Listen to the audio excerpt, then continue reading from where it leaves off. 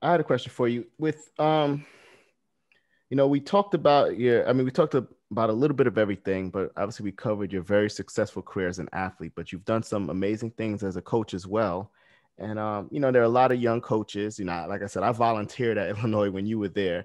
A lot of young coaches who kind of want to get in the game, a lot of young female coaches who want to get in the game and move up in the ranks and get these positions. What advice do you have for coaches who are trying to become, who are trying to model you, who are trying to become championship coaches and create national champions and All-Americans and all of that? Well, it helps to get in. When I came into the sport as a coach, I came in under my coach. So we started out where he was like, I'm going to teach you everything you need to know about being a coach. Right. So it was a process. It was 3 years before I got my own group. Right. And so it was, they used to call me the clipboard girl, people who was jealous. They would call me the clipboard girl. Oh, she just walking around Gary's clipboard. And I'm like, oh, well, I'm learning. So in a couple of years, watch out for me because I'm figuring this thing out. So he would tell me like, I would have to stand around for the shot put, high jump, pole vault, the throwing events. Like it was a single gender program. So you have 3 coaches in all the events. So I learned all the events. I understood all events. And he said, one day when you become a head coach, if your throws coach get hit by a bus on the way to the track meet, you're going to need to coach your team. Mm-hmm. I'm like, because it's your team, right? So those were things that it was years for me to learn before I actually start. And then I started working on understanding how to do an entire program and how you start at the fall season and how it morphs into what you want to see at the end of the year, so that by the time you're in June at the NCAA championships, you're getting the result that you intended to get, right? Instead of you see like these athletes running really fast the first 1 or 2 races, and then they're either injured or running slow or nowhere to be seen. And ultimately in our sport, nothing matters other than the outdoor NCAA championships, right? I mean, it's cool who wins indoor, but ultimately, that's where all the shoe companies sitting around waiting to see who they're going to sign contracts for. And that's where the teams that you make, it's all in June. None of that stuff is happening in March.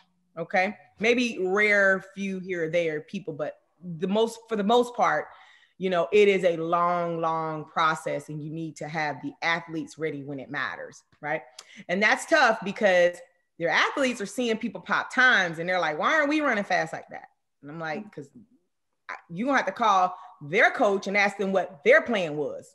Because their plan might have been the indoor national meet. Maybe that's, and I'm not saying that's a bad plan. That's just their plan, right? That's not my plan. That's not our plan. Oh. So it's hard to keep athletes continuing to stay focused and focusing on what the real plan is, which is, months and months away. So I learned all those kind of things. I learned how to manage athletes from start to finish and that kind of thing. I always enjoyed the recruiting side of it. But I think it's important to get under a mentorship and have a couple of coaches that you really can ask questions to. And I mean questions that are saying, I don't know what I'm doing here, help me.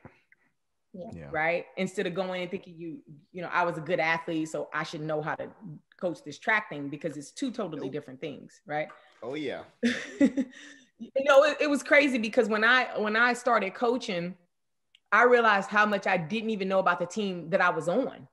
Right. So the team that I was on, I focused on me, the people that was on my relay, and a couple, like, I didn't know that there was this humongous different level of all these different athletes there for different reasons.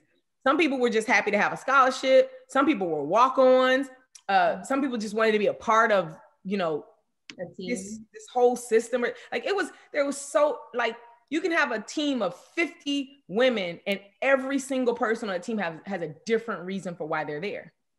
Right. Mm-hmm. And until I started to coach, I'd never even realized that, So that's a lot to manage and to understand and, you know, to figure out how that works. So the coaching side of it is not just the performance you see on the track. It's a lot behind the scenes. It's a lot of behind the scenes stuff. And then ultimately, I know for me, the greatest years of my life was when I was in college. I had so much fun.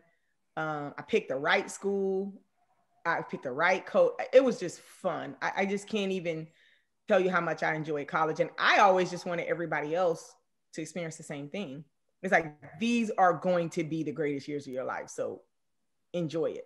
So I never liked to see people not enjoying that period, because I feel like it only goes downhill from there. So as a college coach, make sure your athletes are enjoying their experience. Learn your craft, make sure your athletes are enjoying your experience, and find a mentor. And then also know that there's a lot to manage. Mm-hmm. You can't make it so difficult that nobody's having any fun. Not at that level.